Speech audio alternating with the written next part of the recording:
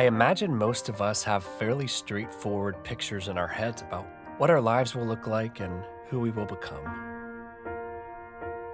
When something happens that is not inside the four corners of that picture, we view it as a detour and hope to get back on track as quickly as possible. So what happens when you take a detour and can't ever get back to the original picture?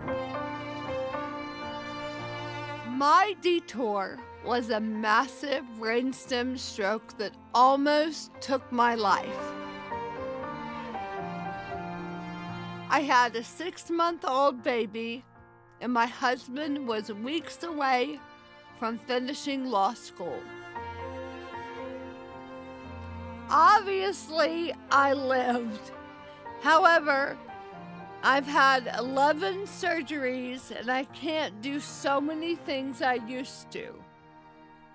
And there is a profound sense of loss that lingers.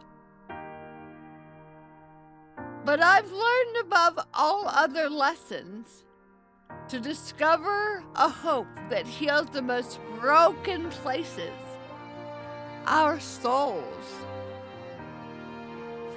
Perhaps some detours aren't detours at all.